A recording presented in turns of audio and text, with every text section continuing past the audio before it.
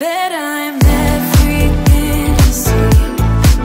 Bet I'm everything you need. We're high on this field. Hello. Hey guys, welcome to Healthy Life with Kimmy, and I'm Kimmy. Well, today we are talking about frozen foods, okay? Frozen foods. For those of you who do not know, new to my channel, I'm on a healthy weight loss journey. You're welcome here no matter what plan you're doing. I've decided to do Weight Watchers though, okay? So whatever you're here for, we can definitely encourage each other. We talk about all things, not just diet. We talk about mental stuff. We talk a lot about bowel movements. And we talk a little bit about everything, okay? So welcome to my channel. If you have not already, click subscribe and share. But let's get right into it. So frozen foods, guys. Today we're going to talk about, I got some chicken strips. I got some bacon, turkey, and chicken patties, okay? So let's talk about frozen foods really quick, and then I'm gonna talk about each one of these and why I chose these, okay? So frozen foods typically are preserved by freezing. You know, sometimes you have to thaw them out, and they freeze it because they're trying to make sure it don't have no bacteria in it. It helps with keeping the food from spoiling. And in a lot of frozen foods, you may have your fruits, vegetables, meats, poultry, pizza, all this kind of stuff. Because you know I show you my fruit all the time. Hold on. Because I have frozen blueberries. I have my frozen strawberries. Hold on one second.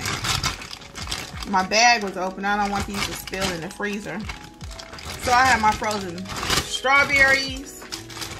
I have my frozen mango.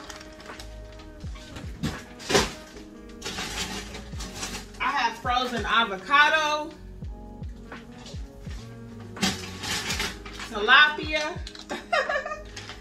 So I have a lot of frozen stuff, right? And the reason that we use frozen foods, frankly, is for the convenience factor, right? You can store it forever, sometimes 6 months, a year. Things will be heating up pretty quickly. That's why I bought these turkey patties. And then it's easier too, you can save money sometimes if you're just one in your family, or if it's just two of you instead of buying a big old pack of something and wasting money. The thing with frozen foods is you have to be careful because they usually have a lot of preservatives, additives, and high amounts of sodium and sugar, okay? So I will say this, when I eat frozen stuff, the nitrates that's like in turkey and bacon, which is in there if it's frozen or not frozen, but some of those additives too, they do affect my joints. So I try not to eat a lot of frozen stuff. I just went to the store yesterday and I bought these few things, but my mother-in-law had mentioned this chicken to me, and it is really good.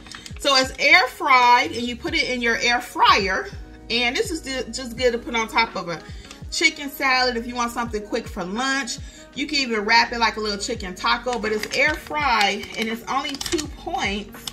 I believe it was for two of the strips, and it has 75% less fat, as it says here. This is a Tyson brand, so these are actually pretty good. They're air fried. Got that right at Publix. Then I have this turkey, these turkey patties. These are actually 2 points each for a patty. But I found that I can just do one patty and split it with my meat. I just want a piece of meat with my egg and toast if I decide to eat this. Now the sodium in this, I know is high, 490 for 2 patties. And that's 20% of what you're supposed to have per day according to the USDA, okay? And then these chicken sausage patties. I don't know if you've ever tried chicken sausage, but these are also pretty good. My niece turned me on to these.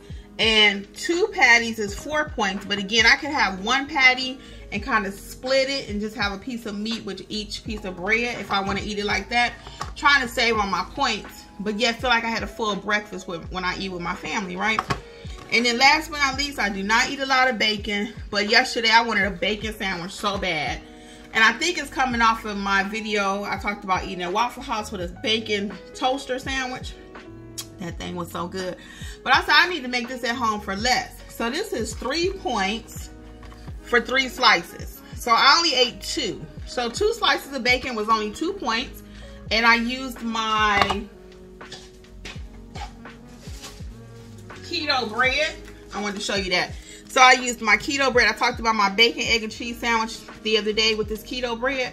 So I did the keto bread, 2 slices, 2 points. 2 slices of bacon was 2, that's 4 points.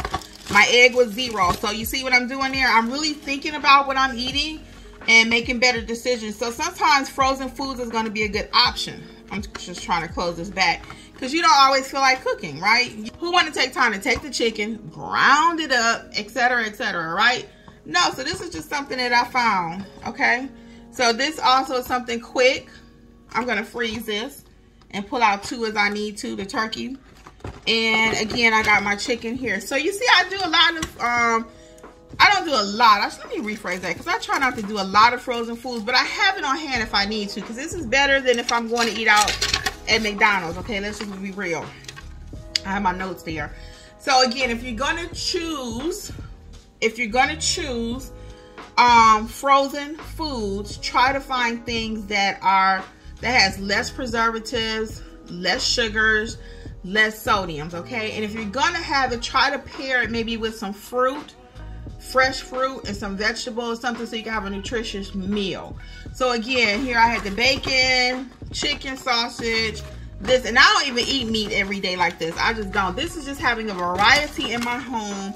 So like I said, my first choice ain't like, oh, let me go to McDonald's.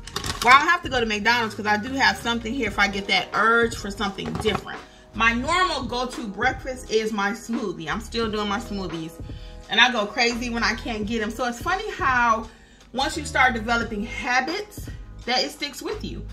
It really does. So it's taken me a minute to get to the point where I don't mind having my smoothie every day. Matter of fact, now I'm at a point, I've been doing it so long, if I don't have a smoothie sometime throughout that day, I almost feel like I'm missing something.